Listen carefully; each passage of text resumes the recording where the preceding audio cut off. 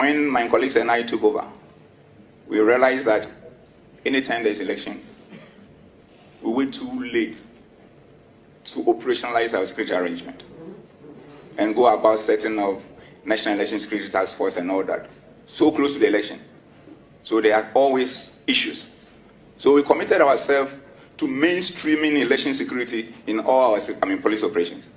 So the first thing we did was to establish what we call Police Election Security Secretariat, to be involved and streamline election security across the police, so that when one election ends, the policing of the next election begins immediately. So this has been the template that my colleagues and I have been using in handling all subsequent elections since I assumed office. And we've done that for the internal elections of all the political parties, and we have also used the same blueprint to handle all by-elections. But this is the fundamental point. In the past, realize that all by-elections, from Talensi through Chiriponi to Atiwa to Ayawaso and other places, normally do turn violent. So we decided as a team to interrogate the issue and find out what is causing it, and realized that we're making a mistake from the security point of view.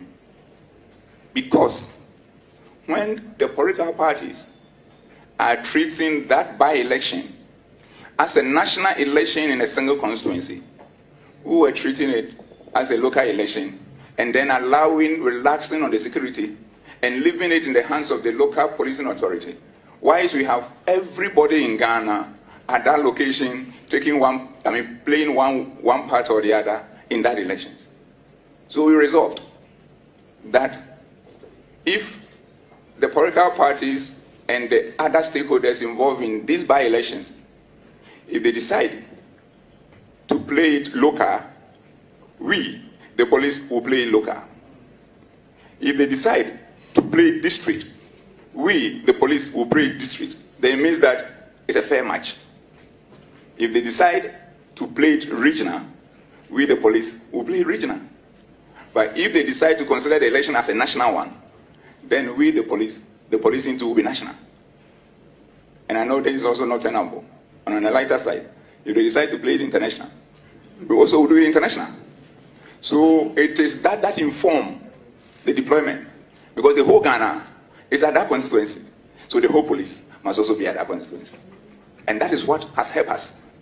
That's all the by-elections that has been done using this model has not resulted in any violence. And that's why I want to end it. I thank you, Honorable Chair.